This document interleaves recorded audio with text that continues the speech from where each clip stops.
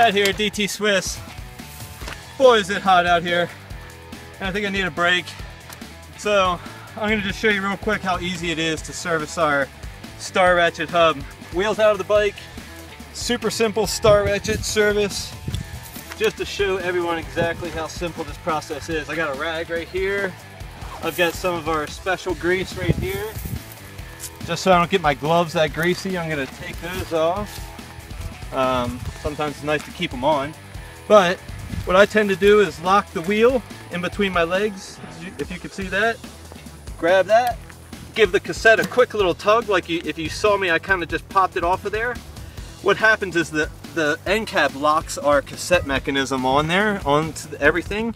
So now that that is off of there, you can see I'm just gonna lift this off. Move the rag out of the way so you can see, I'll get my hands dirty.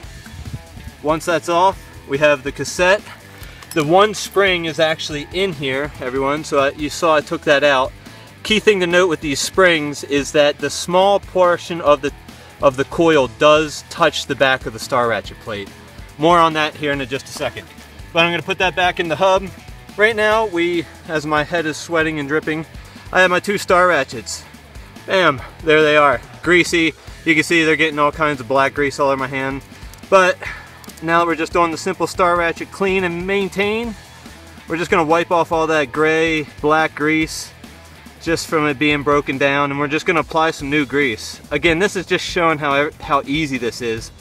We like to tell everyone, if you can change your tube, you can service your star ratchets even faster. Now we got the grease off of these.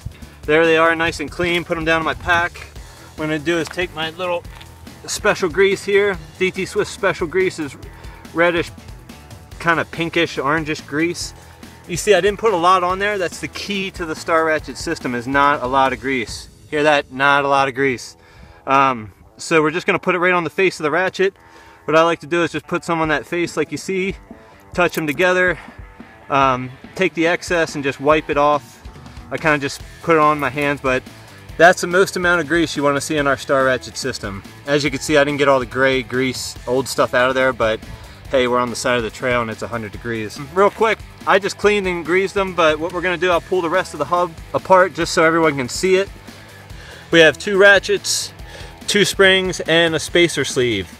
We can go ahead and put that spacer sleeve on there.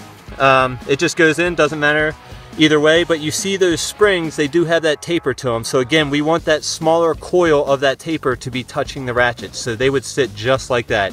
If you picture quick release springs, we want that same aspect. You want that smaller taper pointing towards the center on both sides of those ratchets. So now that we put those on there, bam, bam, bam, that's on. Wipe all the grease off my fingers. And we are almost done in the home stretch. We're gonna take this, make sure that's all lined up, get that bug off my leg, and give it a small spin backwards. Sometimes you could see that didn't want to line up all the way because I had it sideways. I'm just spinning it backwards. Bam, we're ready to ride. Slap it back in the bike and ready to go.